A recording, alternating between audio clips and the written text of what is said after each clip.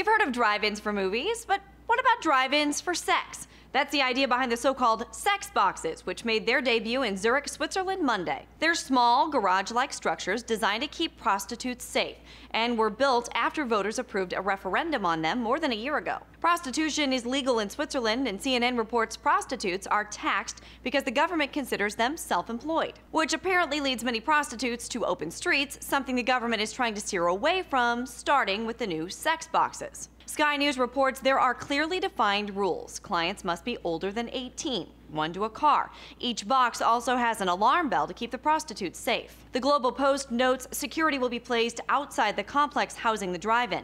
Clients also aren't allowed to leave with the prostitutes during business hours, 7 p.m. to 5 a.m. According to Time, Switzerland's right-wing party isn't pleased with the new drive-in, calling prostitution a private matter and taxes shouldn't be spent on it. And the police are cracking down on prostitution taking place outside the drive-ins. Potential clients who solicit sex not within approved zones could be subject to a fine.